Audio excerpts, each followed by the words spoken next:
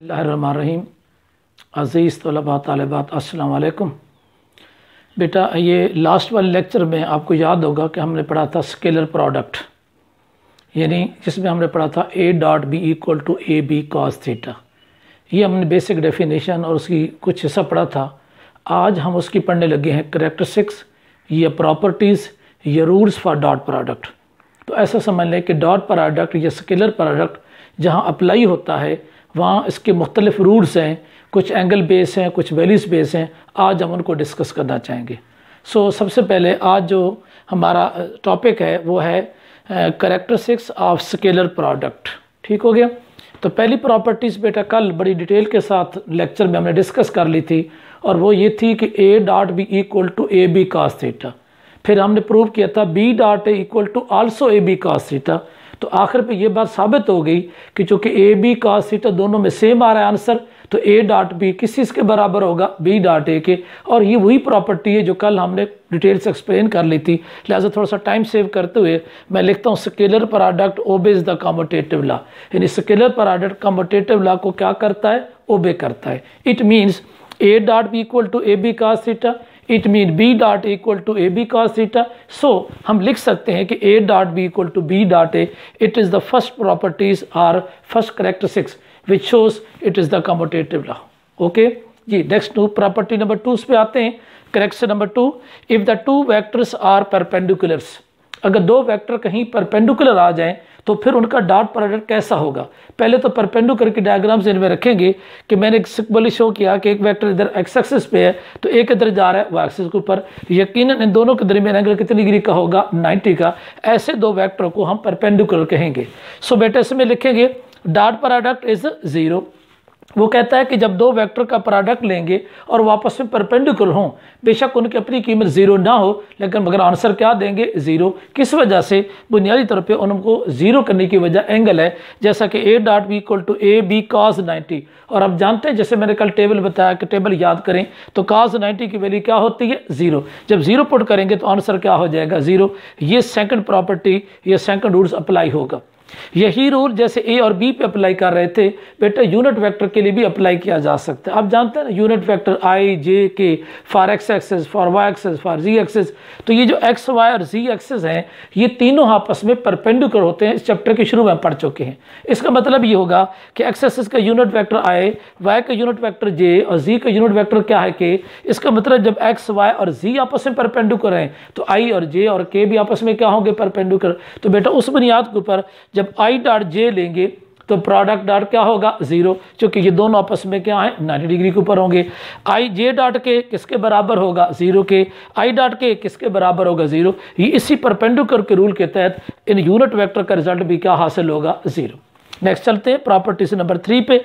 Rule number 3 है if the two vectors are parallel to each others. अगर दो vector आपस में पैरेलल हैं, बेटा पैरेलल की डायग्राम्स थोड़ा सा समझनी है कि जिसमें एंगल 0 डिग्री का क्रिएट होता है। जैसा कि एक लाइन ऊपर जा रही है, एक लाइन नीचे, इसको पैरेलल पढ़ेंगे, थीटा किसके बराबर होगा? 0 के। इसी तरीके से बाज़ जगह वेक्टर के ऊपर वेक्टर एक ही लाइन के ऊपर मौजूद होते हैं। जैसा कि ये देख रहे हैं, नीचे एक वेक्टर है, दूसरा वेक्टर भी उसी लाइन के ऊपर है, कोलिनियर है। एक लाइन के ऊपर जो लाइक करते हैं उसे कोलिनियर कहते हैं। तो जब कोलिनियर्स होंगे तो थीटा फिर भी कितने डिग्री करके दरमियान होगा? 0 डिग्री का। अगर 0 डिग्री का होगा तो इस सिंबल को क्या पढ़ते हैं? Parallel.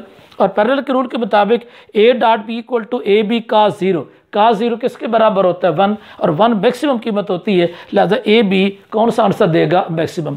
It mean dot product उस वक्त मैक्सिमम होगा when two vectors are parallel to each other. खैर कल का लेक्चर याद होगा जब दोनों एक ही समत के अंदर होते हैं। क्लियर हो की बात? अब आगे चलते हैं। सिमिलरली यही प्रॉपर्टी हम यूनिट वेक्टर पर अगर अप्लाई करें तो आई और आई दोनों एक समत के अंदर है, जे और जे दोनों एक समत में है, के और के दोनों एक समत में है। तो आई डॉट आई को मैंने प्रूव किया, आई की मैग्नीट्यूड 1, फिर आई की मैग्नीट्यूड 1, फिर कॉस 0 डिग्री, कॉस 0 भी क्या होगा? 1। सो 1 1 1 3 टाइम 1 को मल्टीप्लाई कर आंसर फिर भी क्या आएगा? 1। तो प्रूव हुआ I dot I 1, similarly J dot J 1, के डॉट के 1। इट मीन्स कि पैरेलल के तहत रिजल्ट हमें क्या हासिल होता है? मैक्सिमम। आगे देखते हैं नंबर 4 पे। If the two vectors are anti parallel. Anti parallel को बाज़ वक़्त अनलाइक पैरेलल भी कहते हैं, यानी पैरेलल तो है मगर डायरेक्शन में क्या है? अपोजिट है। बेटा जस्ट लाइक दिस, ए इधर जा रहा है तो बी इधर जा रहा है, इसके दरमियान एंगल कितनी डिग्री का होगा, 180 का। अगर ये अपोजिट डायरेक्शन में शो कर दें तो आप पढ़ते हैं ना लाइन का एंगल कितनी डिग्री का होता है, वो एंगल होता है 180 डिग्री का। उसी उसूल के मुताबिक एंगल कितना होगा, 180 डिग्री का होगा। इट मीन्स थीटा जब 180 का होता है तो ए dot B equal to A B cos 180, और कॉस 180 की कीमत होती है -1। क्या कीमत होती है, -1। जब -1 होगा तो आंसर किसके बराबर होगा, -AB। It mean anti parallel की सूरत में डॉट प्रोडक्ट नेगेटिव हासिल होगा। क्या हासिल होगा, नेगेटिव। और पैरेलल की सूरत में क्या हासिल होगा, पॉजिटिव एंड मैक्सिमम। अब आगे चलते हैं। Self product of the vectors A या वेक्टर बी या वेक्टर सी, मैंने ए dot A, B dot B, C dot C, इसको कहते हैं सेल्फ प्रोडक्ट। तो ए का ए के साथ हो तो क्या होगा, is equal to the square of its magnitude, उसकी मैग्नीट्यूड के स्क्वायर के बराबर होगा। अब मैग्नीट्यूड क्या है, ए है तो स्क्वायर क्या होगा, ए स्क्वायर। मैग्नीट्यूड बी है तो क्या होगा, बी स्क्वायर। मैग्नीट्यूड 1 है तो 1 का स्क्वायर क्या होगा, 1। तो उसी असूल के तहत हम यहाँ लिखते हैं ए डॉट ए की मैग्नीट्यूड ए है, ए की मैग्नीट्यूड ए है, थीटा cos 0 डिग्री है, cos 0 किसके बराबर है, 1। आंसर किस चीज़ के बराबर हो जाएगा, ए स्क्वायर। इट मीन यहाँ पे हमने ए डॉट ए किस चीज़ के बराबर प्रूव कर लिया, ए square. So V dot we square, C dot C square, D dot D square. ये प्रॉपर्टी कहाँ अप्लाई होगी, जब दो इक्वल या सेल्फ वेक्टर को देंगे, इसको हम लोग इक्वल के कंसेप्ट में लेते हैं, क्योंकि इक्वल बेटा आपस में क्या होते हैं, पैरेलल होंगे। जी हम पढ़ रहे थे इसमें प्रॉपर्टीज नंबर 6 को। अब हम आते हैं प्रॉपर्टीज नंबर किस पे, 7 पे। बेटा 7 वाली प्रॉपर्टीज में ज़रा गौर से देखें। Scalar product of the two vectors A and be in the term of rectangular components, यानी हम उन दो वेक्टर को अगर मल्टीप्लाई करते हैं और उनकी कंपोनेंट की फॉर्म हो, जिनको हम रेक्टेंगुलर कंपोनेंट कहते हैं। और आप याद रखें कि रेक्टेंगुलर कंपोनेंट मैक्सिमम किसी वेक्टर के 3 हो सकते हैं। कितने हो सकते हैं, 3। रेक्टेंगुलर कंपोनेंट मैक्सिमम 3 हो सकते हैं, आम कंपोनेंट इन्फिनिट हो सकते हैं। लिहाजा ए के 3 रेक्टेंगुलर कंपोनेंट कौन से हैं, उनमें ए एक्स, ए वाई, ए जेड। इसी तरीके से बी के 3 कौन से हैं, बी एक्स, बी वाई और बी सी।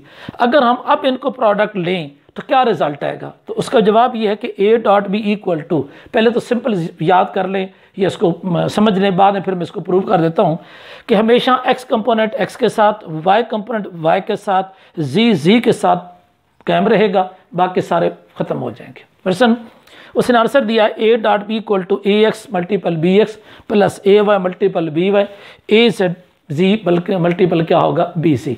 यानी यहाँ पे सिर्फ x component similar component multiple हुए, बाकी सारे कंपोनेंट क्या हो गए, खत्म हो गए। इस बात को हम नेक्स्ट में प्रूव भी करेंगे 2 मिनट के बाद। ए डॉट बी किसके बराबर होता है, A B cos theta. Similar values देख सकते हैं। अगर हम चाहें किसी प्रॉपर्टी से एंगल निकालना है तो हम 3 डायमेंशन में एंगल भी निकाल सकते हैं। तो cos theta is equal to A x B x plus A Y B Y plus A C B C divide by magnitude of A and magnitude of क्या होगा, बी। यूं एंगल मालूम करने का एक फार्मूला हमारे पास क्या हासिल होगा, ये वाला। इट मीन्स कि एंगल मालूम करना हो तो ये फार्मूला, जस्ट प्रोडक्ट मालूम करना हो तो ये।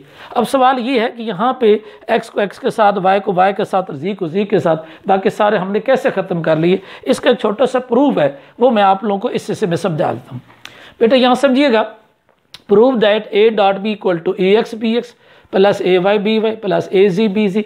ये आमतौर पे हमारे पेपर में एज ए शॉर्ट क्वेश्चन अक्सर पेपर में आ जाता है। इसी नुक्ता नज़र के मुताबिक मैं पहले ए डॉट बी लिखता हूँ, तो ए वेक्टर की तीनों कंपोनेंट की शक्ल में मैंने पूरा ए वेक्टर मेंशन कर दिया। ये कहाँ से हासिल किया, यहाँ से। इसी तरीके से ये डॉट का निशान है, फिर बी एक्स बी वाई और बी जी। इस तरीके से हमने तीनों कंपोनेंट्स के फॉर्म इसको मेंशन कर दिया। अब ज़रा देखना ये है कि इनका प्रोडक्ट कैसे लेना है। तो अब सिंपल बात यह है कि बेटा इसमें 1 2 3 टर्म्स हैं, इसमें 1 2 3 टर्म्स हैं। जब इनको मल्टीप्लाई करेंगे तो ये बेसिकली 9 टर्म्स बनेंगे, चूँकि 3 इसकी हर फैक्टर से मल्टीप्लाई होना है। तो ज़रा देखते हैं, जब ए एक्स मल्टीप्लाई होगा इसके साथ, फिर इसके साथ, फिर इसके साथ, तो 3 टर्म्स कैसे हासिल होंगी। ए एक्स मल्टीपल दिस, तो ए एक्स बी एक्स, इधर आई है इधर भी आई है, तो आई डॉट आई। अब सोच रहे होंगे कि डॉट आई के दरमियान लिखा, इधर क्यों नहीं लिखा। याद रखना, डॉट का निशान 2 वेक्टर के दरमियान होगा, स्केलर या मैग्नीट्यूड के दरमियान नहीं होगा। इसलिए ए और बी के दरमियान, ए एक्स और बी एक्स के दरमियान डॉट लगाने की ज़रूरत नहीं है। इस तरीके से बेटा जब ए एक्स को मल्टीप्लाई करेंगे बी वाई के साथ, तो फिर ये क्या पढ़ा जाएगा, ये पढ़ा जाएगा ए x B Y, I dot क्या होगा, जे। इसी तरीके से इसको हम इससे मल्टीप्लाई करें तो ए x B ji into I dot क्या होगा, के। इट मीन्स हम इस टर्म को, यानी इस वाली टर्म को बारी बारी इसके साथ, इसके साथ, इसके साथ मल्टीप्लाई कर देंगे। क्लियर।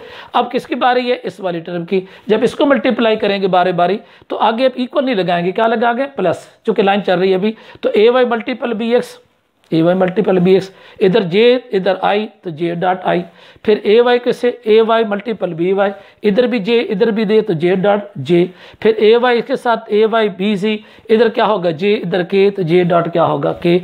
ये पहली लाइन में और ये दूसरी लाइन में हमने पहली मल्टीप्लिकेशन की। ये बेटा तीसरे नंबर में मौजूद है ए जी। जब इसको मल्टीप्लाई करेंगे इस ए एक्स के साथ तो लिखेंगे ए जी बी एक्स, तो जी के लिए के और आई तो के डॉट आई, फिर ए जी बी वाई, ए जी बी वाई तो क्या होगा के डॉट जे, फिर ए जी बी जी तो ये क्या होगा के डॉट के। अब रूल थोड़ा सा जो हमने पीछे प्रॉपर्टीज पढ़ी उनको फॉलो करते हैं। तो हमने पढ़ा है I dot I one, J dot J one, के डॉट के वन। तो बेटा जब ये वन होंगे तो इस किस्म के टर्म की कीमत हमारे पास 3 आ रही है। ज़रा गौर से देखें, मैं तो अंडरलाइन कर देता हूँ, आई डॉट आई आ रहा है इसमें, ज़रा इसमें देखें आई जे डॉट जे आ रहा है, ज़रा इसको देखें जी वाले में के डॉट के आ रहा है, बाकी किसी के अंदर सिमिलर वेक्टर मौजूद नहीं है। सिमिलर के बारे में ज़रा समझते हैं। ये नीचे में सर्कल बना रहा है, ये देखिएगा आई डॉट जे क्या होगा 0, जे डॉट के क्या होगा 0, आई डॉट के क्या होगा 0। तो पता चला कि सिमिलर वेक्टर का आंसर यूनिट वेक्टर में बनना आएगा।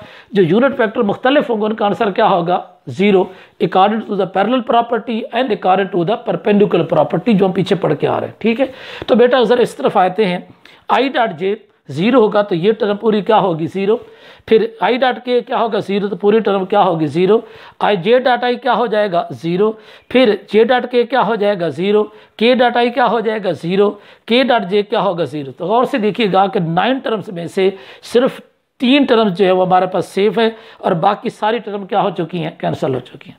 अब वो 3 टर्म्स को अगर हम नीचे लिखें तो ए x multiple B x multiple I dot I क्या होगा 1, फिर ए Y multiple B Y J dot J क्या होगा 1, ए जी मल्टीपल बी सी के डॉट के इसके बराबर होगा 1। अब जानते हैं 1 के मल्टीप्लाई से कोई इफेक्ट नहीं होगा, तो हमारा फाइनल आंसर क्या बनेगा, ए dot B equal to A x B x plus A Y B ji plus A Z A G B जी। ये हमारे पास इसका फाइनल आंसर हमारे पास आएगा।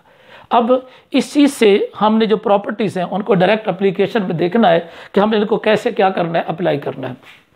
मैं एक छोटी सी एग्जांपल लेता हूं कि हमारे पास वो कहता है, मैं समझाने की आता कि मेरे पास एक वेक्टर्स है ए जिसकी मैग्नीट्यूड क्या है 4 है, एक वेक्टर बी है जिसकी मैग्नीट्यूड क्या है 3 है। वो कहता है कि इन दोनों का डॉट प्रोडक्ट हासिल करें। तो हमें वो कहता है कि इसका डॉट प्रोडक्ट पॉसिबल है 12 आ जाए, पॉसिबल है 0 आ जाए, पॉसिबल है -12 आ जाए। क्या ऐसा मुमकिन है? तो जवाब यह कि यस, यहाँ सा मुमकिन है। देखते हैं ये 12 कब आता है। 12 उस वक्त आता है जब दोनों वेक्टर आपस में क्या होंगे, पैरेलल होंगे। दोनों क्या होंगे, पैरेलल। थीटा कितनी डिग्री का होगा, 0 का। आंसर क्या हासिल होगा, मैक्सिमम। लिहाजा ये बिल्कुल मुमकिन है, ऐसा हो सकता है। क्या इन दोनों का प्रोडक्ट 0 भी हो सकता है जबकि ये दोनों तो 0 नहीं है? जी हो सकता है। वो कैसे? अगर मैं इसको 0 कर देता हूँ लेट से, तो लिहाजा एक कीमत को जैसे हम 0 करेंगे उसके मुताबिक 0 उस वक्त होगा जब एंगल कितनी डिग्री का होगा, 90 का। जैसे कि हम लोगों ने यहाँ पे पहले प्रॉपर्टी पढ़ा था कि आपस में क्या है, परपेंडिकुलर से। इट मीन परपेंडिकुलर का आंसर 0 हो जाएगा। और माइनस कब हो सकता है, जब हम इसमें क्या शो करेंगे, एंटी पैरेलल। शायद एक बात थोड़ी सी मैं दरमियान बताना आपको भूल गया था कि जब हम प्रोडक्ट लेते हैं, अगर कोई एक वेक्टर भी नल हो जाए तो उसका प्रोडक्ट बी क्या हासिल होता है, 0। इससे ये प्रूव हो जाता है कि अगर ए और बी दोनों में से कोई प्रोडक्ट कोई नल वेक्टर नहीं है तो उसके 0 आने की वजह परपेंडिकुलर होगी, 12 आने की वजह पैरेलल होंगे, -12 आने की वजह वो आपस में क्या होंगे, एंटी पैरेलल। हाँ, अगर इनमें से कोई एक वेक्टर 0 होता तो फिर वैसे भी आंसर क्या आ सकता है, 0। जैसे कि प्रॉपर्टी नंबर 5 के अंदर हम इसको क्या कर चुके हैं, मेंशन कर चुके हैं। तो ये था बेटा प्रॉपर्टीज ऑफ स्केलर प्रोडक्ट। फिर इंशाल्लाह मिलेंगे नेक्स्ट लेक्चर में वेक्टर प्रोडक्ट के हवाले से। अल्लाह हाफिज़।